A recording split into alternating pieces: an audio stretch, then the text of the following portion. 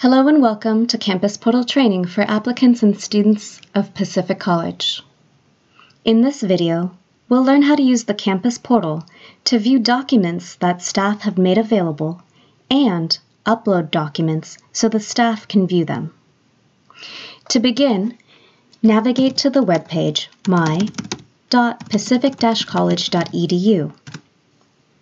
When the Campus Portal page loads, select Login, Applicant, or Login Current Student as is applicable to you. For this video, we'll use an applicant. To log in, you'll need to have the email address Pacific College is aware of and your PIN. If you're unsure of your PIN, you can use the Forgot PIN and/or ID link located beneath the Login button to immediately reset your PIN. Once you've logged in to your campus portal, you'll be taken to the Personal Information page. It will list your name, contact information, and enrollment information.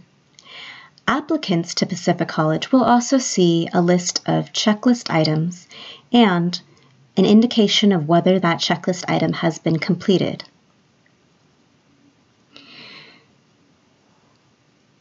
Next to your name, you'll see a paperclip and a number in parentheses. The number is a link and indicates the number of documents that have been made available for you to view or that you have made available for campus staff to view. Click the number to open a detailed window.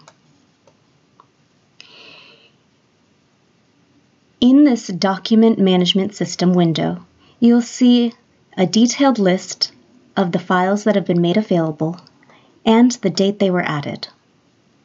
To view a document, click its link to open it in a new browser window.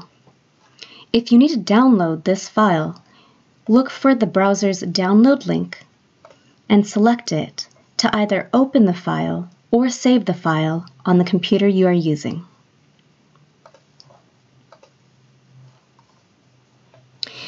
To upload a file, return to the Document Upload window,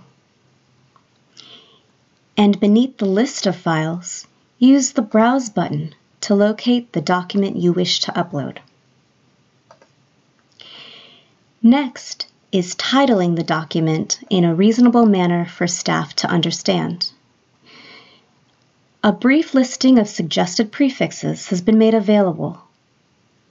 In this instance, this is still a test file, so we'll prefix the file with the word test, then use an underscore and include the date of upload, so that if other files are uploaded later, they are not confused by the same prefix. Select the Upload Image button, and the page will refresh. The file you just uploaded will be available in the detailed listing, and next to your name, the number of files available for viewing will have increased by 1 or the number of documents that you have provided for upload.